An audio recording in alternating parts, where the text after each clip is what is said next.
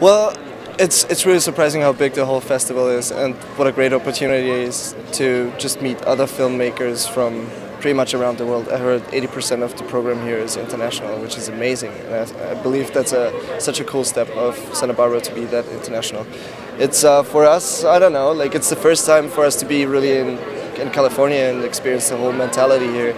And it's pretty much overwhelming because I don't know, we've been so lucky being here. We just come from the US premiere, so just a couple of minutes ago there was the question and answer, and we were overwhelmed by all the feedback by the people, and we really love California. It's really great to be here.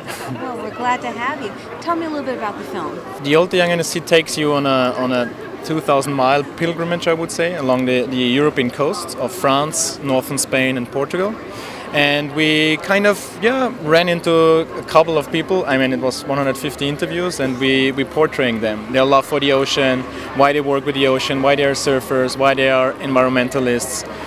There's puppet players in the movie, and it's not really like we want to prove something with it, but we want to share the different lifestyles of the people, and they have their own goals. So it's about how you achieve your goals and how you stick with the ocean, and what the ocean gives to you, and the ocean gives you ideas, and you came up with new things, you know, because of the love to the ocean. Where did you film primarily? We filmed in France, Spain and Portugal. So it was 2 trips, each lasting for 10 weeks. And we were 5 guys traveling in 2 buses just along the coast. It was just really from village to village. We just continued as soon as we had the feeling that we were kind of done on a place, and then we just continued and got to know more people in the next village and portrait them.